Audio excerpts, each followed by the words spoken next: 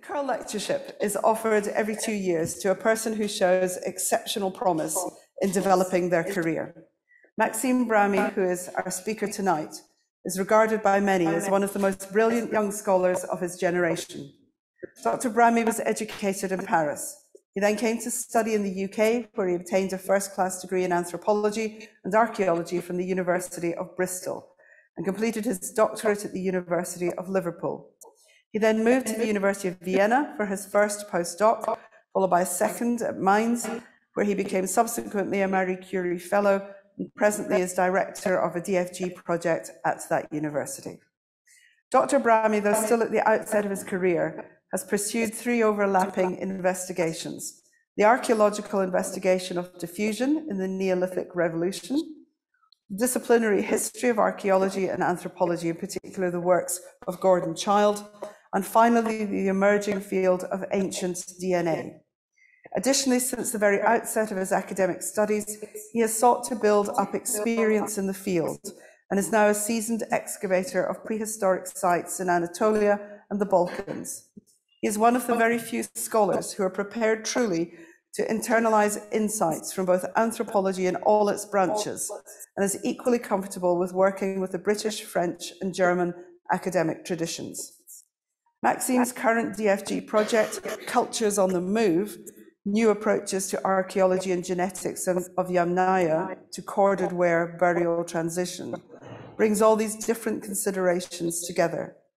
In the prosaic prose of research proposals, it aims to revisit systematically cultural taxonomies in Central and Eastern Europe and explicitly test the presumed co-dispersal of steppe-derived pastoralists with new burial practices and artifacts. In fact, in more everyday language, it promises to change our understanding of some of our most well-cherished assumptions as to how the prehistoric record of Europe should be understood. Prompt in publishing and devoted to his profession, both in the lab and in the field, one who works across anthropology and archaeology in original ways. We are greatly privileged that Dr. Brami can be with us tonight to deliver the 2023 Curl Lecture in 2022, she says, looking at David. It is an honour, and it's probably a first that we've had a lecture that's a year in advance. You are so very welcome. The stage is yours. Thank you, Dr. Brami.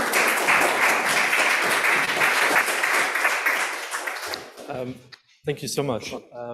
It is a tremendous honor and a great pleasure for me to be here today. And I really wish to thank the RAI and David Shanklin especially for inviting me. So I just also wish to say that I believe we are here about halfway between University College and the London School of Economics. About 100 years ago, we would have been right at the center of the diffusion controversy between Malinowski and Grafton Elliott-Smith. Grafton Elliott-Smith being at the anatomy building of UCL, and Malinowski being at the London School of Economics. And I believe the RAI was right at the center also of that conflict.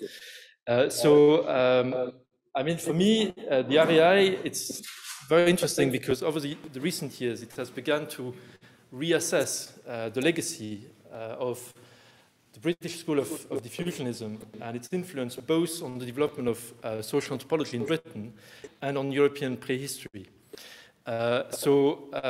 Prehistoric archaeology and social anthropology, and also ethnology, as we learned last week, there was a panel that was organized also at the RAI on Austrian diffusionism, the Kulturkreislehre of Fritz Grebner. This discipline, they used to be very close together. And I think they really began to diverge more following the diffusion controversy from the 1920s. So you could think of people like Gordon Childe, that I will talk about today also, as being anthropologists in many ways. Yeah, I will return to the diffusion controversy of the 1920s.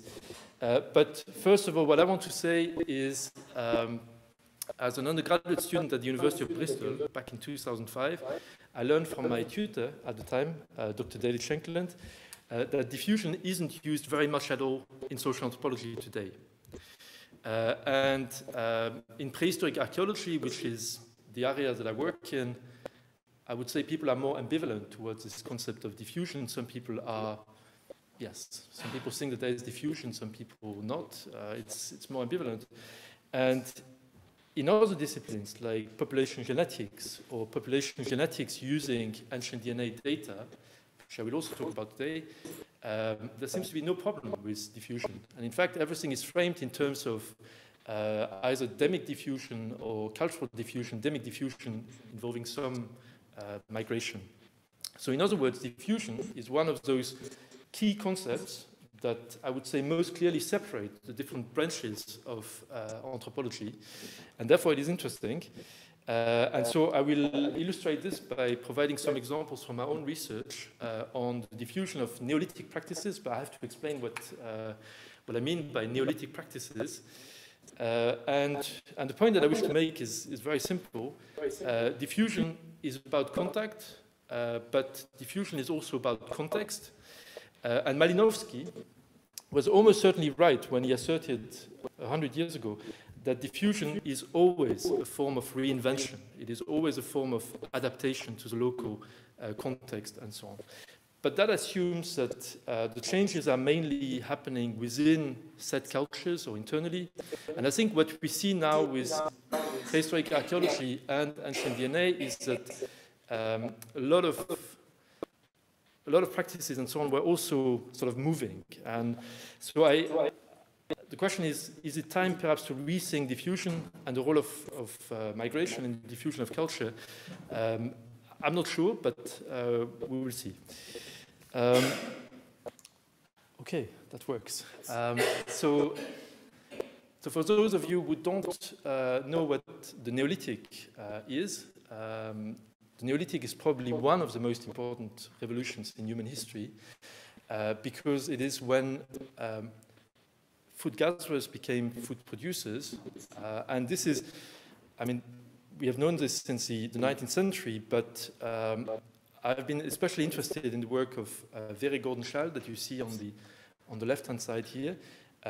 He used to be the librarian of the RAI in 1925. And I think this is where he launched his stellar career form as librarian of the RAI. And in 1936, he published this book, this popular book called Man Makes Himself, in which he described the three revolutions in history. The Neolithic, the urban, and the industrial revolution.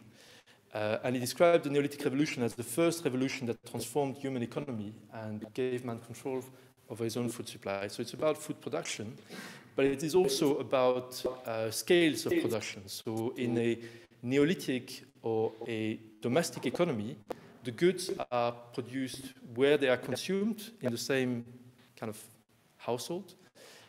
In an urban or a town economy, the idea is that there are many hands between producers and consumers. And in an industrial or a national economy, the idea was that the goods can be produced in one part of the country and they can be consumed in another part of the country. And of course, you could think of the next stage as being a global economy where the goods are produced in one country and then consumed in another. So it is a very evolutionist kind of scheme. And at the time, Gordenschild described this as progress. Now, other historians, I include here this chart from Ian Morris. And so this is a historian where he tried to quantify progress, or here he calls it social development. Don't ask me how it is done, I'm not sure. But the way, what you can see is that you can see how the three revolutions kind of match onto that diagram quite neatly. So I would say historians are still grappling with this concept of three revolutions. And there are, of course, many things which are implicated or entangled with a Neolithic mode of production, and that includes storage, sedentism, settled village life, and so on. And I will focus more on the settled village life aspect today.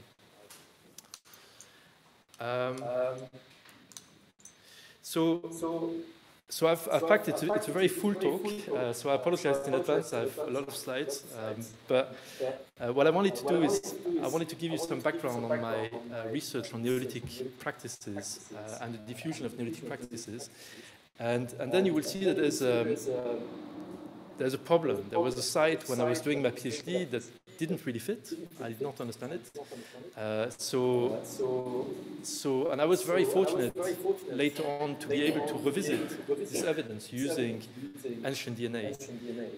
And at the end of my talk, I will just make a few comments about the diffusion controversy, so I'll return to it, to that old debate from the 1920s. And you will see at that point whether it is useful or not to return to that concept. Okay, so I'll start with the Neolithic mode of behavior. So I don't know if all of you can see properly, but this is one of the most recent maps that archaeologists kind of come up with when they talk about the spread of farming into Europe, the spread of agriculture. The idea is that European agriculture originated in the Near East, where sheep, goat, cattle, and pigs, wheat, barley, and many other species of wheat and so on were domesticated for the first time. And what we see is a process where this package or packages are being sort of brought into different parts of Europe. So this is a map from Detlef Gronnenborn, a colleague from Mainz. And for some of these species, like the ovicaprids, we have no wild progenitors in parts of Europe, so we know that they are definitely coming from the Near East. Okay, and I want to start with a site called Çatalhöyük, because I think we've heard from Çatalhöyük before, but I've been extremely fortunate as an undergraduate student to work there, and I think that really kind of framed the way I thought about archaeology and so on. So here you can see a reconstruction of that settlement of Çatalhöyük. It's a Neolithic settlement, so one of these farming communities in the Central Anatolian Plateau. So it is a high plateau about 1,000 meters above sea level, and it is surrounded by high mountains. And what you can see is a tightly agglutinated settlement with a lot of rectangular houses, and there are no streets. So that means that the houses were probably only accessed through the roof via ladders, which created all sorts of problems. If you think about it, you have to go, you have to use your neighbors' roofs to sort of go to other, to your house. And this is a site which has been excavated first by James Mellard back in the 1960s. James Mellard was at UCL. And then it was revisited by Ian Hodder for 25 years in the 1990s. And I was part of, as a student assistant, I was able to attend a couple of seasons there. And for instance, this is one house that I was able to work in together with, so this was excavated by Shaina Farid, who was at the time the site director, Rodi Regan, and others. And I was just a student assistant there, but what we were doing was excavate the infill of the building. And I show you this house because what you can see is that it really looks like a house, which is incredible.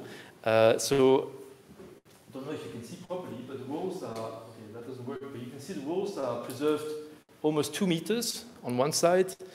On the right-hand side, you see a kind of domed oven. Okay, and there are platforms. The platforms would have been used for sleeping, and we know that they were burying the dead beneath the platforms. So in fact, in this house, in subsequent season, they were able to excavate several burials underneath the floors of the house. And yeah, the reason why it is so well preserved, there's a reason for it, because archaeologically, this is 9,000 years old or 8,500 years old. You would not expect a house to look like this after that period of time. The reason why it was so well preserved is because it was intentionally burnt, and then it was intentionally infilled. So a lot of soil was taken from outside the mound, brought into this house to infill almost all the way to the top. And that created a kind of stable platform to build a new house on top. So I think the broader ambition of the Çatalhöyük research project, if I may characterize it like this, was to write a kind of ethnography of Neolithic practices, bearing in mind that all our informants were long dead and that they left no written records. So all we had was this kind of things like houses, and they are incredibly repetitive. I mean, all the houses kind of look like this. I mean, some of them are maybe not that high, maybe they're only 40 or 50 centimeters kind of preserved, but you see again houses and houses and houses. So, and this idea that you can use the space and you can use the houses to really think about the society and the practices, I think that came from the sociologist Pierre Bourdieu, especially, and his work on practice theory, where, I don't know if you're familiar with this book, The Kabyle House or the World Reversed. In this book, he talks about the interior space of the Kabyle House and the kind of differences between men and women, and he interprets the whole Kabyle society based on the architecture and the interior space of the buildings. And I would say this is probably very similar to the ambition of Ian Hodder that you see in the right-hand corner there. When he wrote, for instance, The Leopard's Tale, he was talking, I mean, he writes extensively about these buildings being always kind of used in the same way. They have the same arrangement. Mostly they are entered from the south through a ladder over the kind of fireplace. And this part of the house is the dirty, what he calls the dirty area. So you have a lot of platforms which are, so you have a lot of like really fine floors, but there's a lot of dirt trapped in between these floors. And as you progress to the back of the houses, towards the north area, and especially the northeast corner, this is where you see a lot more symbolic activity, evidence for burial activities and so on, okay? So if we had to characterize this kind of archaeology again, and this is what I was trained to do, right? This was about what people do. It's about their practices. So it is material practice-based. It's highly contextual. I think this is the important aspect. And it's about the small scale, sometimes even the household level. And you could say it's about everyday life, and everyday life changes. So it's about the slow internal change of the society. So it's really focusing on a couple of houses at the side of Çatalhöyük. I mean, of course, it's not the entire project. I mean, there are many diverse interests in that project, but this is at least how I learned to do archaeology by working at Çatalhöyük. And again, I was very fortunate to be involved as a student assistant there. But at the time when Çatalhöyük, when this project, when 25 years of Ian Hodder were going on, there were other sites in Anatolia that were being excavated, also Neolithic sites, sites in central Turkey, in western Turkey, and I was involved in different projects. And what I realized at the time is that a lot of the practices that were observed at Çatalhöyük, you could actually trace them onto these other sites as well. They were present in other sites. So things like the deliberate infilling of houses, the deliberate burning of houses, the idea that you have houses which are built right on top of the other. So we have this really complex stratigraphies. I'm not sure if you can see here. So you see there are like walls of houses which are built on top of like previous walls of houses, and you end up with big settlement mounds, which are sometimes, I don't know, 20 meters in height, I believe, for Çatalhöyük. And there are also elaborate subfloor burials. The subfloor burials tend to be in contracted position on one side. So all of these practices, you could say, they seem to be associated with the first farming communities, with these Neolithic communities in Anatolia. And in fact, you could trace them even further because as you go to Greece, Neolithic Greece, you see them as well. So in early Neolithic settlements, there are houses which are built on top of previous houses, or which are inserted into previous houses. And so you could document many of these practices all the way from the Near East into Europe, and they seem to accompany the first farmers, interestingly. So this is one example here. We documented practice at another site. It's in North Çatalhöyük, a site called Çukurçehöyük, which is near Ephesus. It's part of the Ephesus landscape in southwest Turkey, on the Aegean coast of Turkey. And you can see so one house that was inserted into a previous house, which was already built on another house. So anyway, this is one practice, but we see it again and again and again in these Neolithic communities. Okay, so when I was doing this was the work for my PhD, so it was back in, I finished in 2014. I had a problem. There was one site, there was one region that did not really fit. I have to say it like this, because at the time I did not understand it at all. And this was going a bit further into Europe. As you progress through the Central Balkans, you arrive on the Danube. And the Danube, as you know, is the highway of prehistory. So everything was going via the Danube. So in the Danube, on the border between Serbia and Romania, there's an extraordinary amount of sites, burials, and so on, which are dating from the 10th millennium all the way to the 6th millennium BC. I think there are about 700 burials that have been excavated to date from this period. So this is what it looks like, the Iron Gates. I don't know, maybe some of you have been there. You can see already by the geographic location, you see high mountains kind of going into the river. There's no real space or no real hinterland for agriculture. So it's not a place that is very suitable for farming. But in this environment, there was, as I said, like an extraordinary flourishing of Mesolithic, Neolithic communities, Mesolithic communities being foragers, so fishers or hunters or gatherers and so on, especially fishers here. And one site, which to me was a complete puzzle, was the site of Lepenski Vir. Lepenski Vir was excavated more or less at the same time as Çatalhöyük by Dragoslav Strežović. And I don't know if you can see it very well, but it's right in the center of this Iron Gates, this very spectacular landscape.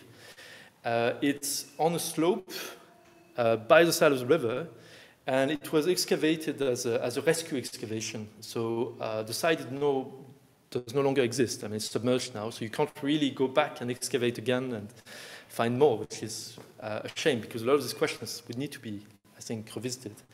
But what you will see at Lepenski Vir is very elaborate houses, like, okay, they're not exactly like the ones at Çatalhöyük, because they are trapezoidal, they're not exactly this rectangular shape, but they're very similar practices to what I observed in Anatolia. This is what the current replica looks like. So if you go to Lepenski Vir today, a bit higher up on the slope, they built a monument, a new museum around this replica, so you can actually experience the space more or less as it was when it was being excavated. Okay, but as I said, like a lot of the practices which I observed in Anatolia were present at Lepenski Vir. Things like subfloor burials, or the fact that they built houses on top of houses and so on. They also had very elaborate pyrotechnology because they constructed this limestone floors, red limestone floors. And this we know from Neolithic sites also in Anatolia and from the Near East and so on. And so it has been a puzzle for archaeologists for a long time, in fact. I'm not the first one to notice that Lepenski Vir is weird. And why is Lepenski Vir weird? Because the context is completely different from Çatalhöyük. Here it looks like it could be a fishing community, not a farming community, and it could be somehow, not related to the spread of farming, or it could be, but you will see, I mean, I think that model has been revisited, and I will talk about this now. So, for instance, Ian Hodder, in his book, The Domestication of Europe, published in 1990, he already made these parallels. So he looked at Chataliuk and at Lepenski Vir, and I think that's how he opens up the book, in fact. He says, you have this incredible parallels in symbolic activities between the two sites, Chataliuk, Lepenski Vir, but Chataliuk has agriculture and Lepenski Vir doesn't.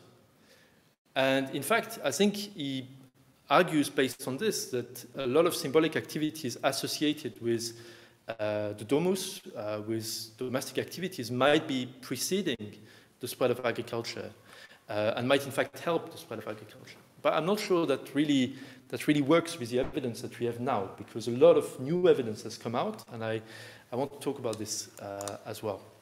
Just to show you what the settlement at Lepenski Vir looks like, this is a simplified map, but you can see it's completely organized. So you have all these trapezoidal houses, and it looks like there was a predetermined plan when it was built.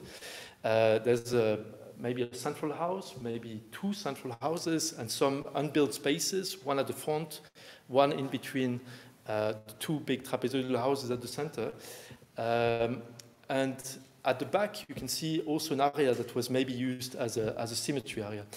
Would it be possible maybe to turn off the light? I just think maybe it's a bit too bright.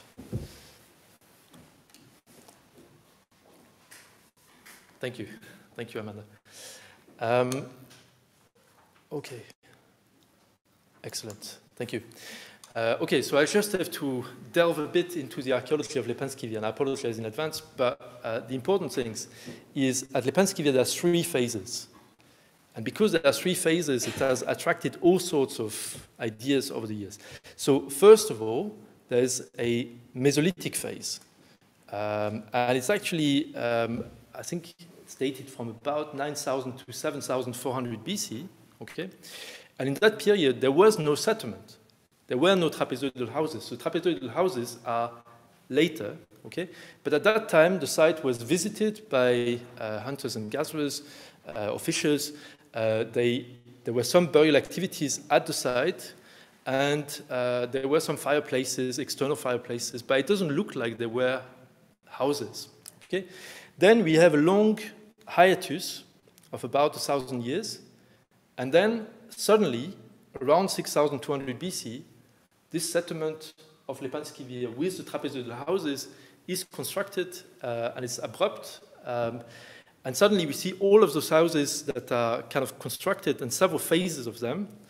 And in these houses, pottery was already found, but it doesn't look like there was any agriculture as such. So food production, Neolithic, there are no domesticates that we know of.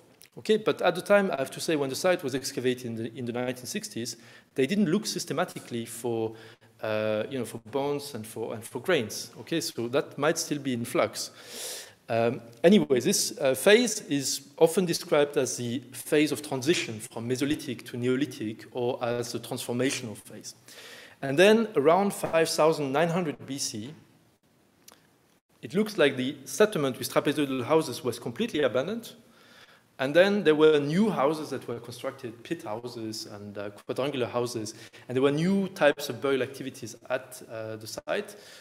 And this is when we see the first evidence for domesticates, animal domesticates. Grains we don't know, but cattle, sheep, goat, and pigs are present, but they're still not so important in the diet. Okay? So because there are three phases at Lepenski Vir, a Mesolithic, a transition phase, and a Neolithic phase, it has looked, or it looks like it could fit the model that was proposed already by Marek Zvelebil, which was this idea of an availability phase. So foragers and farmers were kind of living on both sides of a farming frontier, and then the resources were becoming gradually available to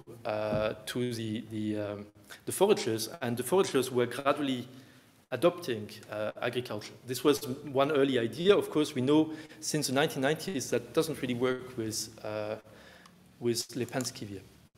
And also, if we look at continental level, we know that farming expansion was arrhythmic, so farming expansion happened really quickly in some regions, and then it stopped, and then it happened really quickly again. And maybe what you cannot see is that Lepenski Vir, in somewhere in the Central Balkans, is not really on a key frontier area. So again, the Danube, probably a highway of prehistory. Now, things have begun to change from the 1990s onwards. And this is not my work. This is the work of the people, especially Clive Bonsall, Dusan Boric, later Sofia Stevanovic, people who have revisited the evidence from Lepenski Vir based on the bones of the humans that were found at the site and other sites of the Iron Gates. And what they used was this carbon-nitrogen isotope, which we use archaeologically to determine the diet, what people were eating. And what it looks like is, okay, I have to make it very simple, but if you go from the 10th millennium BC onwards, you have this really high nitrogen isotope signatures, which might be associated with a marine diet. And we know that there are this anadromous fish, I think they're called, they're coming from the Black Sea, and they have seasonal migrations. So it looks like throughout that period, in the Iron Gates, most people were consuming fish. Yeah? And then from about 6,200 BC, so at the time when the first settlement at Lepenski Vir was built with the trapezoidal houses, we see a sudden shift in this nitrogen isotope signatures. So we see a drop, and this drop might be linked to a shift in diet, or the arrival of people who have a more terrestrial diet. And we don't know what this is. We don't know because there are no domesticates again at that time, which is interesting. At the site we find no domesticates, but the people who are buried at the site of Lepenski Vir, some of them, they look like typical farmers already by about 6,200 BC. So you can see what a puzzle that is. It's a really complex site. Now, to make things even more complex, I've talked about the Neolithic practices, the fact that there are houses which are built on top of houses and so on. There are other things in that transitional phase with the trapezoidal houses that might suggest a more kind of local background. So we see, I mean, the trapezoidal shape itself, there are some pits, I'm not so convinced, but there are some pits which are slightly trapezoidal in other sites, earlier sites from the region, so it could be something local, we don't know. And what is clear, on the other hand, is that the burial activities during that transitional phase, the people were buried in extended supine position parallel to the Danube. And this type of burial is not typical for early Neolithic communities. In early Neolithic communities, in Anatolia, in the Balkans, they are mainly buried in contracted position on one side. So it's a completely different burial. And this type of burial practice, in fact, has been documented by, again, Clive Bonsall, Dusan Boric, and others in the late Mesolithic of the Iron Gates. Okay? So it looks like a mix of practices from foragers and farmers and so on. Now, in 2013, there was an important study that was published by Dusan Boric and Douglas Price, where they looked at another isotope called strontium. And now it's not about the diet, it's more about where it's about mobility, it's where people grew up, where they took up their, so it's based on a kind of like geological signature and so on. And the idea is, again, throughout the 10th millennium, so if you go from the left of the diagram towards the right of the diagram, what you see is all of the individuals seem to be contained within that local range. So they must have been growing up in the Iron Gates. Okay, so that's throughout the Mesolithic. And then from about 6,200 or 6,100 BC, again at the same time, suddenly we see people coming from outside, or they seem to have grown up outside the gorge. So that suggested that model, which I find very interesting, but I think it doesn't work, and I want to convince you also that it doesn't work, of Neolithic women joining a Mesolithic settlement, or marrying into a Mesolithic settlement, okay? And you can see, I don't know if you know this illustration that was done for, I think, Scientific American. where you see a Neolithic woman in a bikini, and she's coming with agriculture, and then the forager is holding a fish, I think. So it's, yeah. Anyway, this is what the model is about. And so, yeah, I want to list some of the expectations and show you why it doesn't work, especially with ancient DNA. So, okay, so some of the expectations of that model is that females are predominant among incomers. Okay, in fact, you would assume all of them to be women. One thing which has been suggested by Dusan Boric and others is that you have a dominance of the forager culture at the site because people are simply integrating into an existing culture. And then you would also assume, because the women are coming with agriculture and contributing to the transition, that you see an adoption of farming practices by foragers. Okay, so these are simple expectations from that model. Okay, and now I have to talk about my involvement in ancient DNA and how I was able to revisit some of this evidence. For this, again, I have to thank someone. I have to thank Joachim Burger, the boss, the head of the lab in Mainz that I work in, because first of all, so I'm a prehistoric archaeologist, but I was involved in a network that was organized by Joachim Burger back in 2012, which was called the Bean Project, bridging the European and Anatolian Neolithic. And it was completely interdisciplinary. It was demographers, archaeologists, geneticists, and so on. And then in 2018, I was able to join the lab in Mainz with the Marie Curie Fellowship. And the idea was, okay, I'm not going to become a population geneticist using ancient DNA data because that would be impossible in 2 years, but I will do participant observation. So I will learn at least enough. I mean, I will learn the basics in molecular genetics, in population genetics, work a bit in the lab, do the computer course and so on, so that I understand what my colleagues are doing, and then I can see how I can maybe integrate with their approach and so on. So this was the idea. I have to say it was incredibly complicated. So in the first 6 months, I understood nothing. I can admit it now. I understood nothing. We had lab meetings on Monday, and I was like, I don't understand. But my colleagues, they know. I mean, they could tell.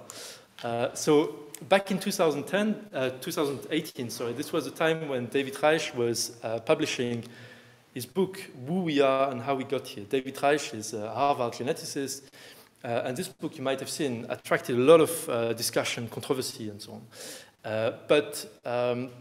And he had this interesting statement: we geneticists may be the barbarians coming late to the study of the human past, but it is always a bad idea to ignore barbarians. And I certainly felt at the time like I was learning a barbarian language. I mean, it was a completely, no, it is true, it is true. It was a completely different language for me to understand. And I mean, what I realized then is that this was a completely different approach from what I had been used to in prehistoric archaeology. So it wasn't about what people do, it was about who people are. It was non-material practice-based. It was highly decontextualized. Initially, I'm not talking about ancient DNA in general, because in recent years, they have become more and more, they've done more and more contextualized work, but in this particular book, I think it's highly decontextualized. And it was looking at things on a continental level or even a global level. And it was about these ideas of massive migrations. So you see a massive migration from there and another one and so on. And culture change is happening through migration. So the people come and they come with new ideas and they replace maybe the local population and they bring in new ideas. Okay? So you can see it was, I would say, almost incompatible with the work I had been used to at Chetaliuk. It was a completely different approach. It was a different world. Then I realized that it is possible to reconcile them to some extent, but at the time, difficult. Okay, I won't try to explain the entire ancient DNA workflow because that would be impossible now, but I just want to say there are many disciplines which are involved in that particular workflow. And ancient DNA is all about contamination, so it's all about making sure that you avoid contamination. So you have to go in a clean lab with, like suit and everything to avoid you contaminating the samples with your own DNA or DNA from outside. So along the way, we are talking about physical anthropologists, we are talking about molecular geneticists, we're talking about bioinformaticians, population geneticists. So it is quite a long process, in fact, to go from the bone to the statistical analysis. And one of the questions which is still unresolved, I would say, is where does archaeology fit in there? I mean, where do you, as archaeologists, where do we interact with that workflow? Only at the start, at the end, at the start and at the end, or also along the entire process, okay? And so that creates tensions also between archaeology and genetics.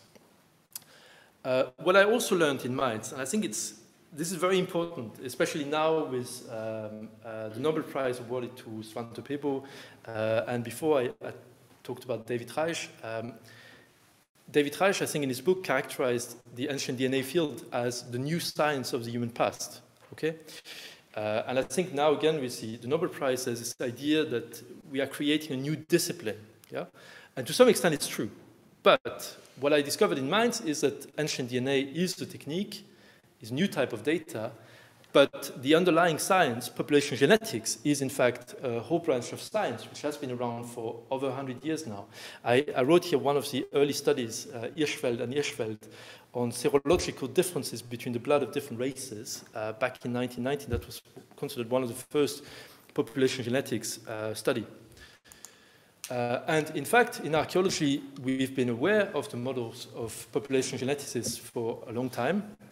So already in the 1970s, population geneticist Luca Cavalli-Sforza suggested with archaeologist Albert Ammermann a model of demic diffusion by wave of advance to explain the arrival of farming in Europe. And the way they did this at the time was by comparing the distribution of the radiocarbon dates for first farming communities in Europe on the one hand, and on the other hand, look at the modern distribution, or the distribution in modern Europeans, so modern DNA, of specific markers.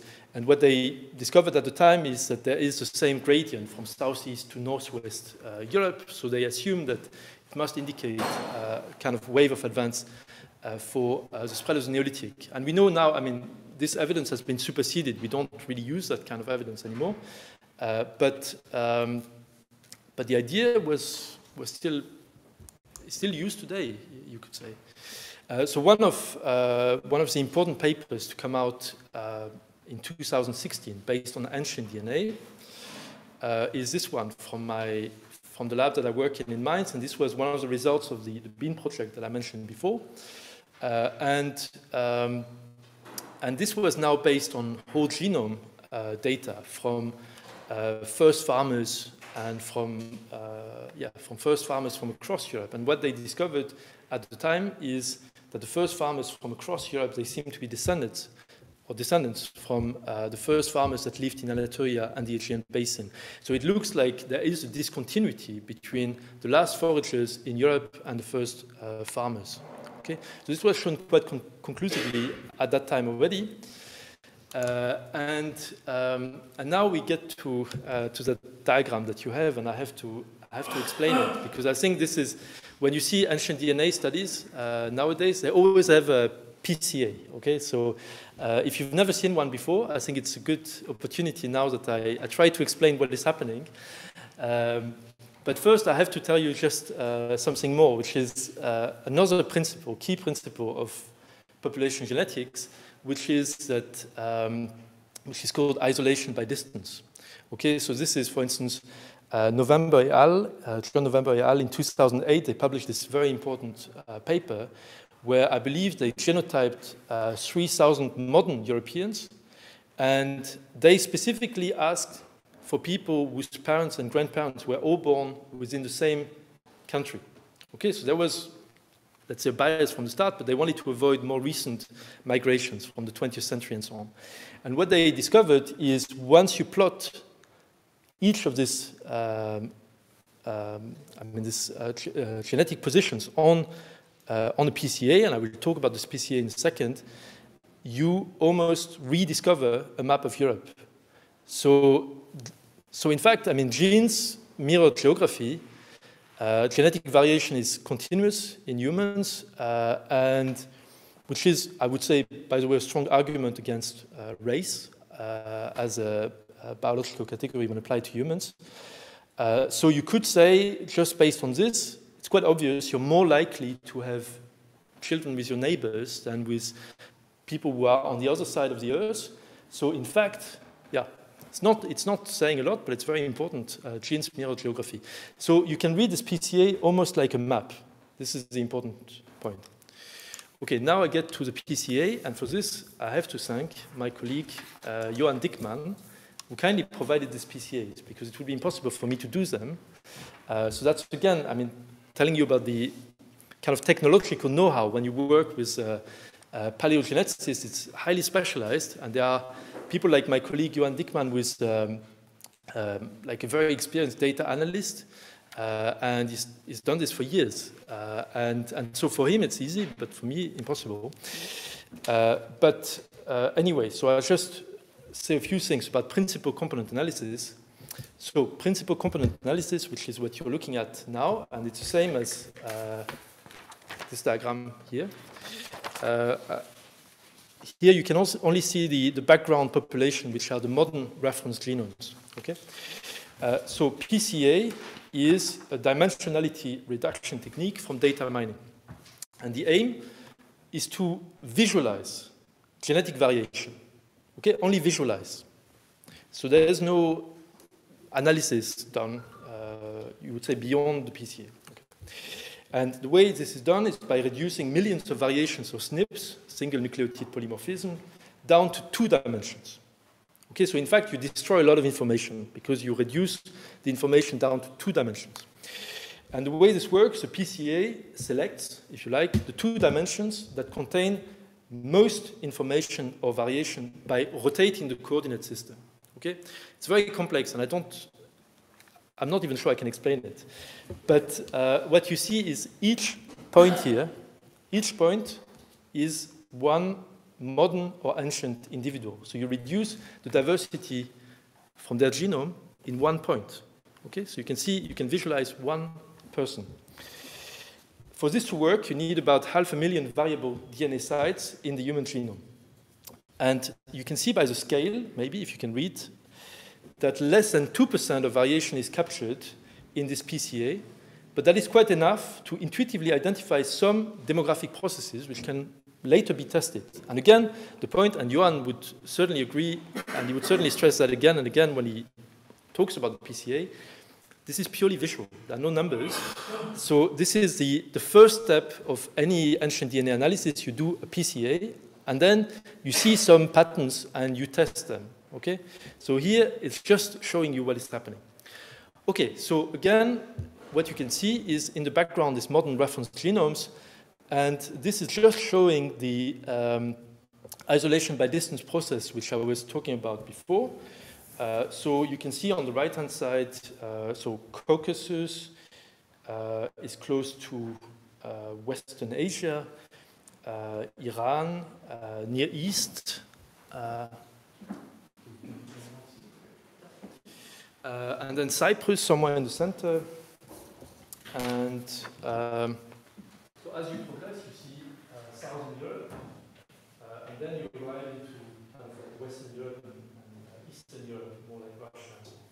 You see a genetic variation here, and isolation by distance process. Interestingly, there's a little cluster outside here, the Sardinians, which have always attracted a lot of attention. Okay, so using this particular space, we can now project the ancient genomes. But we need this modern space to be able to project them. Okay, so it's important to do this.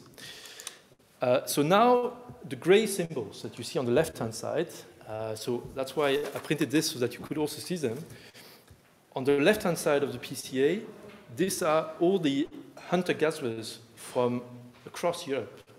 And they are from the 7th millennium, the 6th millennium. Some of them even overlap with the first farmers, okay? But they fall completely outside the distribution of modern Europeans. And there's a decline from, if you go from the bottom to the top, from Western hunter-gatherers to Eastern hunter-gatherers. Okay? Then when we look at the first farmers, and they are the ones in blue now, okay? What we see is that the first farmers from the Aegean and the Anatolian basin, they fall at a completely opposite end of that PCA. And the reason for this is, well, we don't completely know, but it looks like they are different. I mean, they are different people. So they are coming from the Near East, first of all, from Anatolia.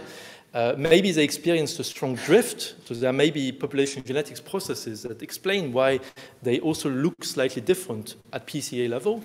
But what we see is that even Central European and even Western European early farmers, they are very close on that PCA to the first farmers of Anatolia and the Aegean basin. Okay? So as you progress in time, the first farmers of Anatolia are here. And in the middle Neolithic and the late Neolithic, you are a bit further here, so you're a bit drifting towards the hunter-gatherers. So it looks like there is, over time, a bit more admixture with hunter-gatherers in Europe, but it's still marginal. So really what you see here is, whereas isolation by distance is important in modern Europeans, it looks like in later prehistory, migration was quite an important phenomenon. And that may also be linked to the fact that we are dealing with small populations and other things. There are many reasons. Now, in the 3rd millennium BC, we see a second migration happening, which is also interesting, which you can see this like green circles. So they are somewhere, I mean, if you had to say isolation by distance, between the Eastern hunter-gatherers and the Caucasus hunter-gatherers, okay? And they are coming from the Pontic-Caspian steppes for southern Russia and the Ukraine. And we see their migration into Europe, so it looks like a second migration is happening in the 3rd millennium BC, maybe the steppe pastoralists. And then as they move into Europe, them or maybe other steppe populations from the Pontic-Caspian steppes, we don't know, it looks like they admixed with local Neolithic communities in Europe. Okay, so for later prehistory, it looks like there were at least 2 big migrations happening. And now, and you can already see it on your diagram, we wanted to see where Lepenski Vir fits. So at Lepenski Vir, I mean, again, this is the work of my colleagues, we had 34 individuals which had produced full, partial, or only mitochondrial DNA information that we could use for this study, and in total about 100 samples from the Iron Gate. So it's quite a large number of individuals for these ancient DNA studies, which tend to be on very low numbers of individuals. So when we look at this, what we realize is that the Iron Gate hunter-gatherers cluster, in fact, near the Western hunter-gatherers, which is interesting. But Lepenski Vir is doing something weird. And so at Lepenski Vir, we see, so these are the red symbols.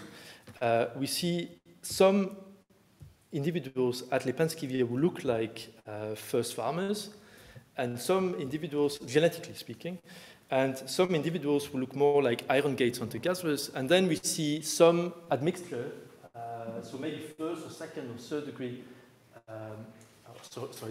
third generation of admixture between the first farmers and the hunter-gatherers. Okay, so it is a very incredibly complex picture. Yeah, and so as I said, like we were able to look at this in more detail, and this. I mean, this is where also my work fit in as an archaeologist. What I did is essentially contextualize the ancient DNA work that was being done in the lab that I worked in. So first of all, we looked at who is, genetically male and who is genetically female. Very simple. I mean, with genetics, very simple to do that. And what we discovered is among those individuals that are genetically close to first farmers, 2 of them are female and 4 of them are male. Okay, so you can see already this idea of Neolithic women joining a Mesolithic settlement that did not really work anymore, just based on that. Another thing, and this is again the work of Johan Dickman, this is now looking at ancestry proportions. Again, very complex. I don't want to go into this. But there are about 100 genomes that we included in this analysis where we assume that there are 2 populations, because we see on PCA it looks like there are 2 populations. And we looked at, again, where they fall in terms of ancestry. Are they like 100% iron gates onto gaseous, whatever that means, 100%, or 100% more on that Aegean Anatolian ancestry. And what we see is at Lepenski Vir a process where some fall on one side, some on the other side, and we see that admixture process happening in situ at the site. And among those individuals who look like they had both parents who were Aegean migrants, we have a child that was 8 years old that was buried within one of the trapezoidal houses at Lepenski Vir. So already that meant to me, it's not just women joining a Mesolithic settlement, so there are also men, there are also children. Could it be whole families maybe moving to the site? Could it be that this site, which is traditionally interpreted as a Mesolithic settlement, may in fact be something else, maybe like a first farming community, but a weird one, where there was indeed some admixture with the local population. Yeah, we'll go to this. But when we see, when we look at what was happening phase by phase at Lepenski Vir, so going from, so you remember there were 3 phases. There was a Mesolithic phase, transition phase, and then Neolithic phase. So in the Mesolithic phase, these are the same colors as before. So red is iron gates onto gaseous, blue is this Aegean Anatolian ancestry. And there are also indications of mitochondrial haplogroups, because for some individuals, we only had the mitochondrial haplogroup information. So when we look at this over time, we see that the transitional phase is the important phase, because this is when we see this incoming Aegean farmers moving to the site, and they seem to be admixing with the local hunter-gatherers. And then in the final phase of occupation, the Neolithic phase, it looks almost like there's a second population, a second movement of farmers that is almost replacing the population there. Okay, so just to focus on that transitional phase, you can see here the location where people were buried at the site in that transitional phase. And what you can see is that those people who were buried inside the houses or within the settlement, they seem to be this Aegean Anatolian first farmers, and the people buried outside seem to be more the iron gates onto gaseous. And we also see, in terms of diet, it looks like the people buried outside were at a more kind of like fishing diet, and the people buried inside the settlement, they were either farmers or they adopted fishing. Okay, so you can see, I mean, this model that was proposed, I think, doesn't work with the evidence that we have. And I think if we go beyond that, there are a couple of obvious conclusions to draw. One is, and of course, I mean, that will not surprise cultural anthropologists, culture and genetics never match 1-1. So in the sense that we have here Aegean farmers who are moving to the site and they're burying their dead in extended supine inhumation. So that's not a typical kind of practice for early Neolithic farmers. And we also see them maybe adopting the local kind of practices, which is interesting. Okay, and this is, of course, clear because we know that cultural transmission is far more complex than genetic transmission, which is about vertical kind of parent to offspring transmission. But I think once we have said that, I think we should not ignore the broader point, which is that it looks indeed like migration was involved in the diffusion of some Neolithic practices, like the ones I talked about before. And you could say agriculture and early village societies in Europe, they seem to be associated, even at Lepenski Vir, with the arrival of Aegean Anatolian first farmers. And we see a kind of migration of sedentary farmers, which is maybe linked to that Neolithic demographic transition. So we have a rapidly expanding population, so that may be the reason. So it may be a very particular point in time. And you could ask, are residential and construction practices a reliable marker for the arrival of Anatolian first farmers? And that still needs to be tested. Okay, and now I know I'm running out of time, so I will make it very quick. You have time? I have time, okay. So I promised that I would go back to that diffusion controversy of the 1920s, because I think you can see all of the problems with the concept of diffusion if you go back to that debate, that original debate from the 1920s.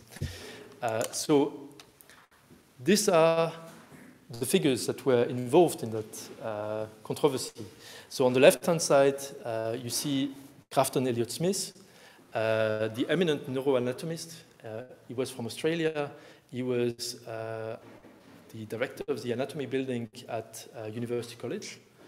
And he's probably mostly remembered today as one of the most important figures of the British school of diffusionism. And their ideas was that everything came from Egypt. Like all of those practices were coming from Egypt. I'll show you some maps in a second. On the right-hand side, you see Bronislaw Malinowski, that I probably don't need to introduce here, but just to say is, of course, one of the founding figures of modern British social anthropology.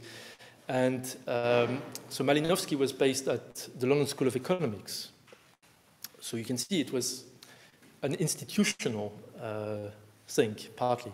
And then Gordon Schall at the center, the foremost prehistorian, as I said before, originally from Australia, and he was a librarian at the RAI in 1925, and then he had a stellar career, and he wrote a lot of important books in prehistory. Okay, these are the important figures that I will mention now. And that diffusion controversy resulted in a book, in a small book called Culture, the Diffusion Controversy, published in 1927. You can read it in, I don't know, maybe half an hour. And the point is very simple. Grafton Elliott Smith said, yeah, it's one origin for every innovation. So innovations are only appear in one particular place in the world, and it's one person who is responsible for it. Okay, and this idea was early culture, and that included agriculture, by the way. You will see in a second, spread by migration from places like Egypt. Okay, and Malinowski said, well, that doesn't really work. So whenever one culture borrows from another, it always transforms and readapts the objects or customs borrowed. So it was more about the context. It was not about context so much. It was about acculturation, if you like. And culture, he said, was neither invented nor diffused, but imposed by the natural environment. So if you wanted to summarize, one is diffusion by migration, and the other one is diffusion as adaptation. I show you these maps because I want to compare with what we are doing today. So here, this is an early map from Elliott Smith called, in his book, The Migrations of Early Culture. And it's showing an early culture cycle, what the Austrians called Kulturkreis, where you cannot really read, so I'll just show you those practices. He's talking about practices like mummification, like the building of megaliths, like sun worship and that kind of things. He finds all of them together in Egypt, and then he finds them in isolation in different parts of the world, and he says they must all come from Egypt. So, of course, this is completely crazy. This is a hyper-diffusionist thing, and we don't want to go back to this. I can also say that at the time, this was incredibly popular. I mean, people were, this was like Palaeogenetics today. It was incredibly popular.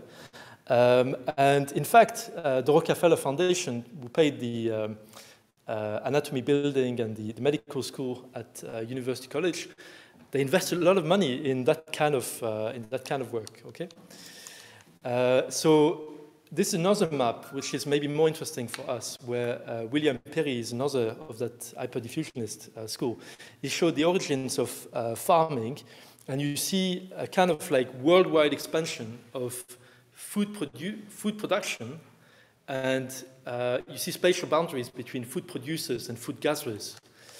And I think that really I mean, again, it's crazy because we know today that there are several parallel centers of invention of agriculture or domestication and so on. But that really strongly influenced people like Gordon Childe. So when he wrote about the Neolithic revolution, we know that he was an assistant on that, he worked on that volume, The Growth of Civilization. So he got this idea of a spatial division between food gatherers and food producers from this kind of work. But this was the idea at the time. You could contrast this with the work that Malinowski was doing among also farming communities here in the Western Pacific. So I think he's remembered also for participant observation and all these methods. And followers, I mean, people who worked with him, like Raymond Firth, published this book, Primitive Economics of the New Zealand Maori, where it's a different type of cycle. It's about cycles of acculturation. So here you see the introduction of muskets in New Zealand, where it looks like the Maoris, they first have to, so they are impressed by the new technology, so they want it as well.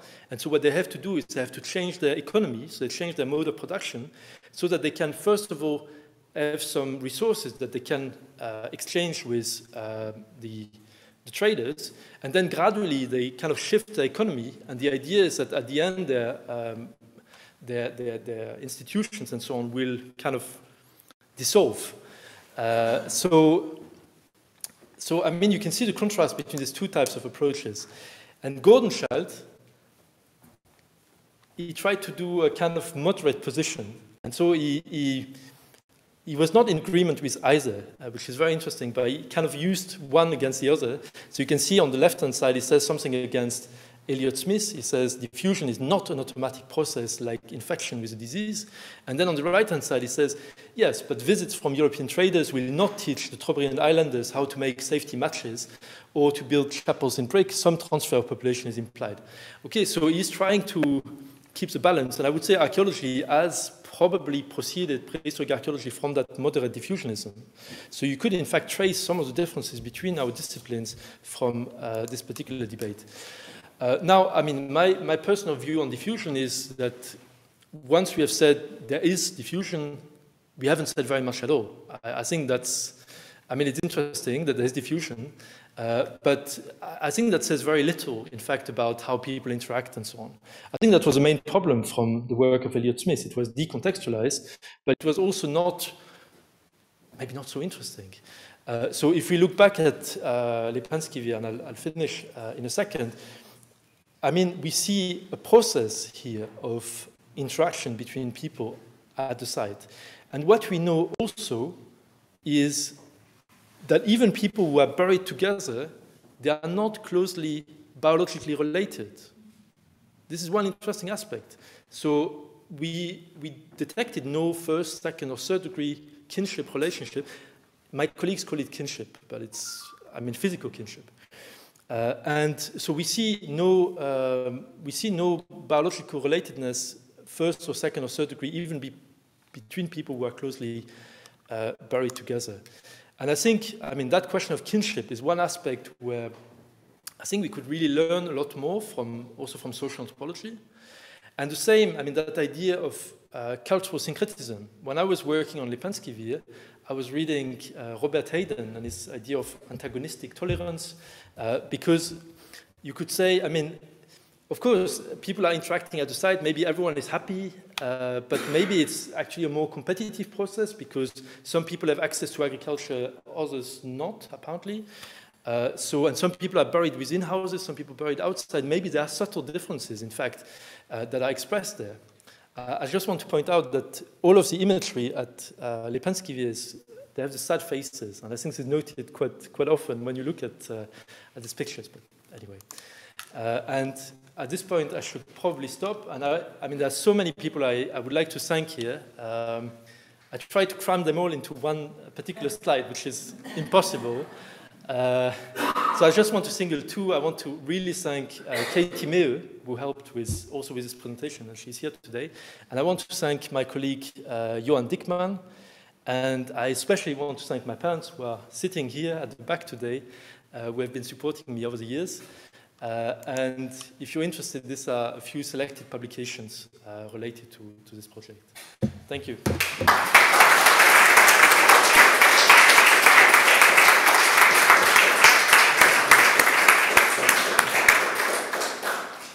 Thank you so very much indeed. I didn't know an hour could pass so quickly. That was absolutely fascinating. Thank you. I know there are questions in the audience, and I'll come to David if nobody else does. Are there any questions for Maxime, please? Yes. I've got one from online.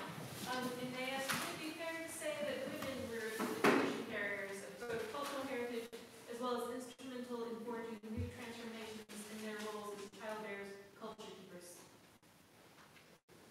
Yes, I suppose we could say that, but I think it wasn't just the women. It was also men, it was also children, yeah. Okay. Thank you. Is there a question in the room? Yeah. Oh, sorry. Please. Sorry. No, please. Okay, thanks. Fascinating. Thank you very much. I work on something quite similar for India, and that's completely missing here. But I wanted to actually ask you, what would this description look like if we did start with a map of Europe as your starting point, or geographical, where you start where people are coming in, and it's about migration into, which is a kind of enduring image of the European world. People come in, and this is where everything starts, and everybody said, what if we would your kind of narrative and its explanation look any different if we started elsewhere? If the map that you had with began not even in Africa, because that is so kind of iconic, but somewhere else, let's say China. But there are certainly archaeologists who look at this. Yes, well, I have to say, of course, I mean, that's an important... Because I think my question is that, does the word diffusion come from what is the relationship between thinking with diffusion and thinking about migration? Yes, I can maybe answer this, because part of the reason why diffusion, I think, fell out of fashion, especially with the work of Elliot Smith and others, is because it was almost a missionary kind of way of looking at the world, right? It was these Egyptians are coming with this technology and so on from Egypt. So it was almost a kind of colonizing way of looking at prehistory. I think that was certainly the idea with some of that work. For my work, I think the problem that we have is European agriculture originated in the Near East. So this is a kind of focus that we've been working on since people like Gordon Shell. Now, if we looked on a global level, I think we would see also very interesting things, because farming expansion happens in different directions. So from the Near East, we know that it also expanded eastward towards India. It also went to the south. So there are different things. And by the way, and this is complex, but if we looked on the PCA here, what we know is in that origin center in the Near East where domestication is happening, it looks genetically quite diverse. So it's not, all the people are not here. So it looks like there are several populations in that diverse kind of Near East.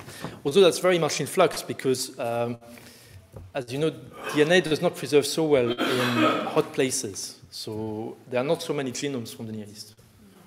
Yeah, thank you. Amanda, do we have anything else online? Yes, I've got another one. So Lepenski Vir says, many thanks for this complex but inspiring lecture. How legitimate is it to discard the critique of Boas and Malinowski to diffusionism, whose critique referred to the historical period, but yours comes from a very broad time scale? I'm not sure I understand the question, I'm sorry. Because now it's about Boas and Malinowski? Yes, the critique of Boas and Malinowski to diffusionism, their critique referred to the historical period, versus a broader time scale of millennia. Yeah, I'm not sure I can answer this question. I apologize. I think, yeah, apologize. Any other questions in the room, David? Well, just at the end, I realise you don't want to give any clear-cut answers. I understand the complexity. But in the end, are you implying that the incoming farmers farmers did bring a clear culture with them. I think so. I think so. I think there are a few Neolithic practices related to the house, which maybe have to do also with, agriculture, storage, and so on. Maybe all of this came as a package. So I still believe, yes, I believe that the few migrants who came, they are the ones who brought these practices, yeah. And therefore, the local population then weren't really given a choice whether they would accept them or not. Which is not, so it's an anti-Malinowskian interpretation in many ways. They're not saying that, so what we're not saying is the local population had said they could take this bit or accept this bit. They're just saying, hi, we're here now. We're bringing our way of life with us. And we're going to have to share the same space with you, like it or not. It's my interpretation. So I think the important point is that for a long time the settlement of Lepenski Vir was interpreted as foragers becoming farmers. Yeah. But what we see is the foragers are not becoming farmers. They are not. It's the farmers who are actually adopting fishing. But is that so weird? If you go in Serbia now, I have a good friend from Serbia whose father is always fishing in Danube, get this huge fish. So, you can have farmers who also fish. With the new fields, they haven't got much choice. No. Yeah. Thank you at the back. Yeah. Yes, very interesting lecture. To what extent is your work still work in progress? Or have you concluded, or how much further has it to go? Well, it depends what you're talking about. About Lepenski Vir, or? Yes. About Lepenski Vir, it's published. It was published a week ago. Yes, I'm waiting for angry emails, but yeah. I just had an interesting sort of, as you try and reverse questions and flip things around, I was just interested in the actual motivations of people, and when we have this idea of migration and the Neolithic and it's being brought in, whereas what you see there, that there's something much more complicated and people are adopting other ways of living, that we always assume, I guess, that the Neolithic is like this great thing and people want to spread it and it's like a positive thing, but why not sort of look at the motivations of those populations incoming who may be coming in and seeing a way of life that actually looks quite nice, and they're quite happy to become part of that but not lose some of their identity, rather than sort of bringing something that was an advance, if you see what I mean. It's much more about context, that maybe this way of life in the Iron Gates is quite nice. I believe it can be quite nice because they settled in this environment. For sure it is nice. What I have to say is, when I was in Vienna, there was a colleague from cultural anthropology who said a story. Maybe you know him. I cannot remember his name now, but he was working in a place, I think, in Southeast Asia, hunting and gathering community, and it was quite dangerous. So they had to go as two people going there because these were also mobile foragers. And he said that they tried one year to bring pictures of like the Eiffel Tower and things like this to these people, and look at their reactions. And they were like, what is that? We don't care. Yeah?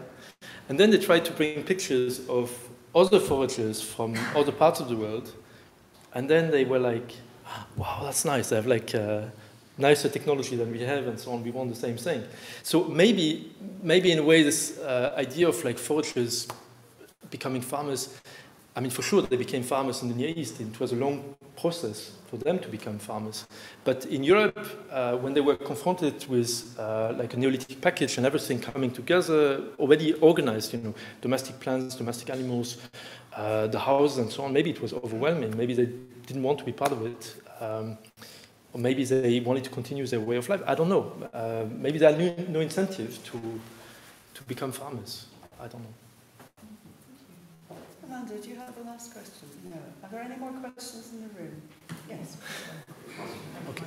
Really fascinating. I think it's really nice to just remind everyone of the importance of contextualising what this thing is. So one of the things that strikes me about the issue of contextualization is it's often focused, of course, on the migrants and the incoming and former populations and hunter-gatherers and how that happens. But I'm curious, whether you've thought about the larger conditions under which migration happens in the first place. You know, why are people actually leaving Anatolia or whatever? And of course, the problem is, of course, you're also dealing with such large timescales. And any kind of models that we have of migration that are taken from whatever, whatever, to what extent are they actually necessary to think about this in an archaeological context? Yes, well, I believe this has to do with demography. I mean, Stephen Shannon, who is here today, has written quite extensively on this, but I do think that there is a kind of Neolithic demographic transition. So with the agriculture and so on, you see an increase in populations. So maybe, part of what we see is the fact that farmers have so much more children than the foragers, the incoming farmers. And this is why also, there's this slight contradiction of a migration of sedentary people. This was always struck me as a contradiction in terms. But on the other hand, if you think about farming communities, they reach a certain size, and then when they become larger, people have to leave and they have to go somewhere else, which at Çatalhöyük doesn't work very well because there are something like 4,000, 5,000 people living together. But in places like Greece, we know that the Neolithic settlements are all about the same size. They are like 200, 300 inhabitants on one side. So there must have been limits. It must have been a kind of like budding off process. At some point, the site is too big, the village is too big, and some people have to go elsewhere. So I think it has to do with demography, and I think this is where ancient DNA probably has a lot to contribute now and also in the future, because it was all about migration, these early studies. But now, I think with higher coverage genomes, you can start to look at demographic processes. You can look at things like bottlenecks. You can look at, other population genomics process, drift, founder effect, and so on. Thank you. Thank you very much Thank indeed you. for an Thank you so much. absolutely fascinating lecture.